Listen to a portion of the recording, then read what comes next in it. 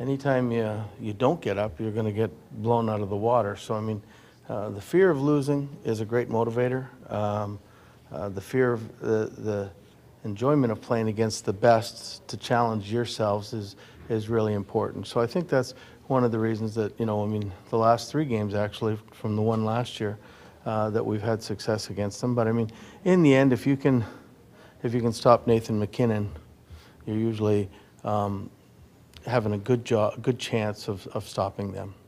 Bruce, there tends to be like a profile of team that this club, dating back years, can struggle to match up with, and the Avs seem to fit that profile to a T with their speed, the puck-moving defense, and yet, for whatever reason, it seems like your club always has a lot of success against them, even plays clean games against them. Yeah, you know what? I mean, it seems there's some teams that we play our best against, and this group of players and maybe coaches that we get up more for a team like this, and we'll see if we can do it again.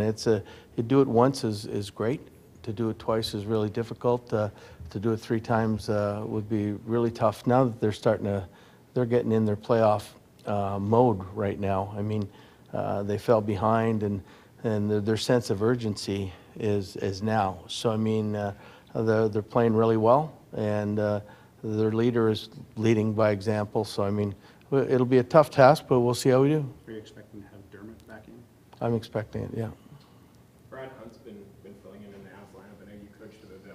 What stands out about him? Well, he's a pretty good offensive defenseman. When he was in the American League, he would be the best defenseman in the league as an offensive defenseman. He's got a great shot, and he's a tremendous teammate. So I mean, it's hard not to see him not being liked by his teammates, and they want him in the lineup. So I mean, that's just the kind of personality that he has. Is that just a general positivity and stuff? Yeah. Is there a kinship between you two because of the positive outlook that you both share based on your time in Minnesota and Vancouver? I don't know. I just, actually it was before that. John Anderson really liked him in Chicago, and John Anderson's a very good friend of mine.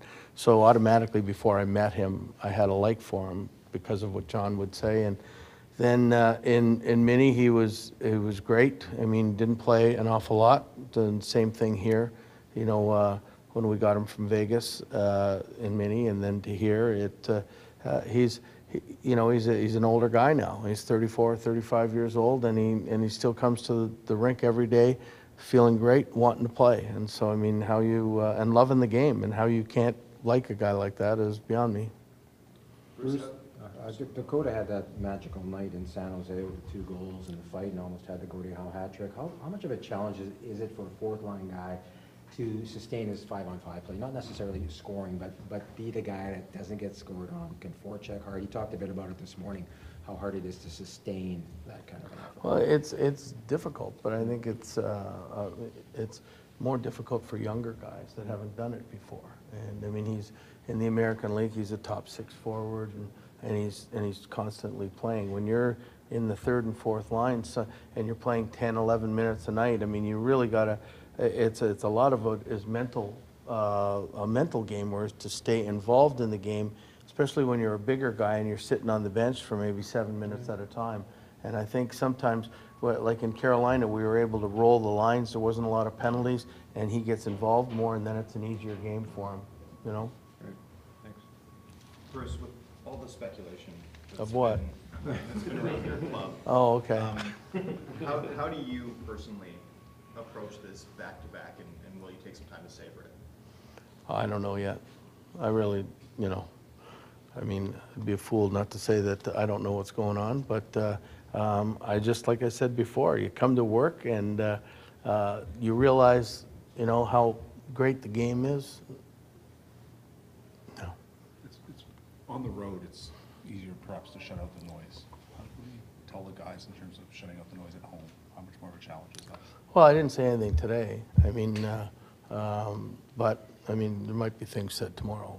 I mean, they know. I mean, there's a lot of media here. I mean, I mean, I've got my wife phoning me saying, "You're not on the ice. Is everything okay?" I mean, so you guys are getting it out all over the country. So it's tough not to feel it, but I mean, you just look at, you love it, you want to go do it. And so, I mean, that's the way I shut it out, and is basically just, just realizing how much you care about the game and the players and what goes on. What'd you tell your wife? I said, I'm still here. Yeah, I don't go on the ice all the time, wow. Bruce, we saw you get a little emotional just now. What does it mean to you to be a head coach in this league? I'll talk later.